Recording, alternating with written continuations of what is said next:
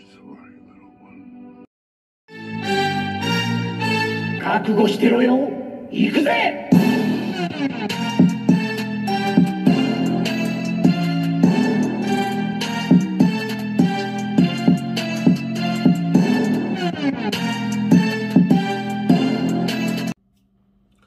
Welcome to Worldbreaker Coo's Reviews. I'm your host, Worldbreaker Coo, and today we're looking at Marvel Legends House of X Cyclops. Now, this is a pretty cool figure. Pretty sweet. I like it a lot, but I like Cyclops a lot as well. So, there's that. As far as his look to the comics, I feel like it's fairly accurate. We got a picture of his suit right here from X-Men number 3, him and Emma. I do still say they need to get him on a taller buck. He needs to be taller, and he needs to be a little bit more buff. Look at this, okay? Cyclops is not, you know, he's not the Bucky Cap buck. He should be a little bit beefier up in the chest. I mean, he used to be slim, but this is the modern Cyclops, okay? He's a lot, you know, he's a lot more stacked, I guess, if you will. But yeah, besides those two sentiments, they're pretty clean with their lines. As you can see, lines are really clean. I like the pinless technology here.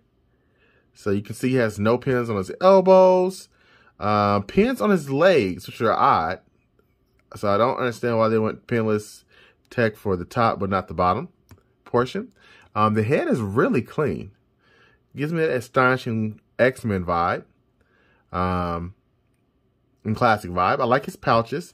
They're very well painted. Let's get this out of the way because this picture's throwing everything off. There we go. Let's focus on this guy. Focus on this guy. So, yeah, the belt's really clear. Really like that belt. Like it quite a bit. And he's got some nice little gauntlets that he also had in the comic. So they did a good job. They did a bang-up job. Now, if they would have left it there, I would have been okay. I would have felt like I'm missing a bit. But, you know, they also threw in the head from the retro Cyclops. And I hate this pen. This peg is really frustrating. I like the face, how he looks right there.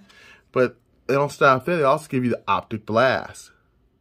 So he's finally got some, you know, effects going on here. It looks pretty dang good, you know, get that little feeling. And I'm getting kind of tired of getting this hand, to be honest with you.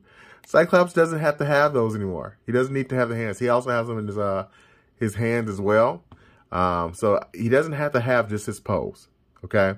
I mean, it looks good, you know, but he doesn't need to do that all the time. So I wish we would have got another fisted hand. And I'm sure I probably have a fisted hand somewhere around here. I'll just have to see if I can match this color, because I'd rather have two fisted hands than the Jean Grey, you know, that hand. So, so that's what I would prefer. Let's get him compared to some of the other Cyclops I have in my collection. And by other, I don't mean all of them. I don't have a lot. Should have got the X Factor in hindsight, but I really didn't care for that costume that much, so I didn't. So here are all my Cyclopses, or Cyclops. There is the Jean Grey 2-pack one. There's those fingers again. Here's the Love Triangle Cyclops, and you can see I kept the finger out of it this time. And then finally, here is a Jim Lee Cyclops from the Warlock Wave. So those are all my Cyclops. So yeah, I mean, it's, you know, again, it's a good Cyclops. It's a good Cyclops. The one costume that I wish I had is actually the one I'm getting ready to show you right now. This is the one Marvel Legend that I wish I would have bought, but I wasn't collecting back then.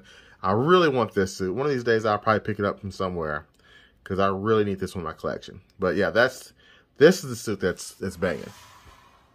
But overall, I must say it's a good pickup. If I had to rate it out of 10, I would give this the new Cyclops what would I give it? I give it a solid 8.5. It just needs a new buck. Just needs a new buck, some hand accessories, and then you'll be good to go. But yeah, that's about it. Until next time, peace and Cyclops grease, baby.